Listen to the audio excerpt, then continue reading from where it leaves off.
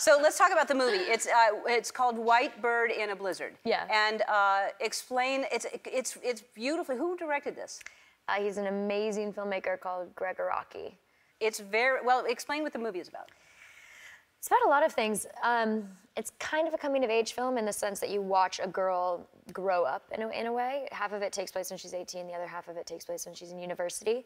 But her mother goes missing in the beginning of the film, and so it tracks this woman, the young woman, trying to figure out who she is and exploring different aspects of being a teenager while having the missing link of not having a mother. Not having a mother. And you don't care for a long time because she's crazy. She is crazy. She's crazy. Yeah, she's, you know, my character, her mom goes missing, and I think she sort of feels numb from it because she sort of felt like she never had a mother since she was born. Her mom wasn't really emotionally available for her. Yeah.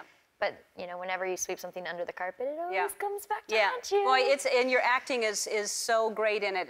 I mean, in the whole movie, but the scene when she opens the door and you're sleeping and she's watching you sleep and wakes you up, and you're so good. Thank you. It's just so beautiful and real and raw, and I just was so impressed. It was really, really good. Thank you so much. Well, thank you.